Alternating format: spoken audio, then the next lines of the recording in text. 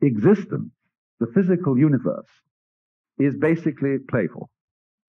There is no necessity for it whatsoever. It isn't going anywhere. That is to say, it doesn't have some destination that it ought to arrive at. But that it is best understood by analogy with music. Because music, as an art form, is essentially playful. We say you play the piano. You don't work the piano. Why? Music differs from, say, travel. When you travel, you are trying to get somewhere. In music, though, one doesn't make the end of a composition the point of the composition. If that was so, the best conductors would be those who played fastest. And there would be composers who wrote only finales. People go to a concert just to hear one crashing chord, because that's the end.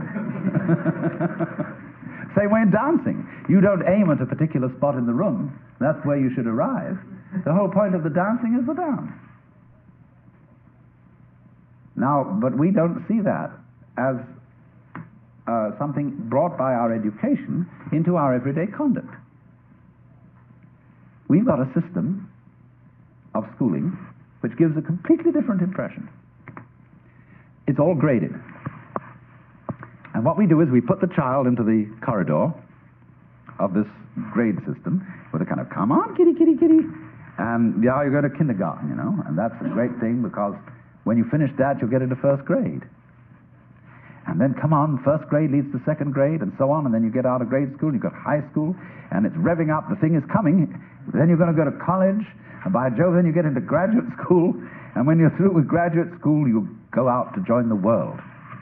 And then you get into some racket where you're selling insurance, and they've got that quota to make, and you're going to make that. And all the time, this thing is coming.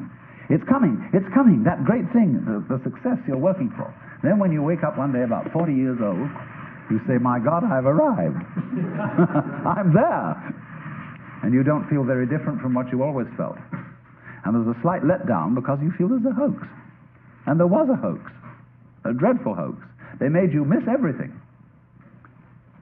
We thought of life by analogy with a journey, with a pilgrimage, which had a serious purpose at the end, and the thing was to get to that end, success or whatever it is, or maybe heaven after you're dead.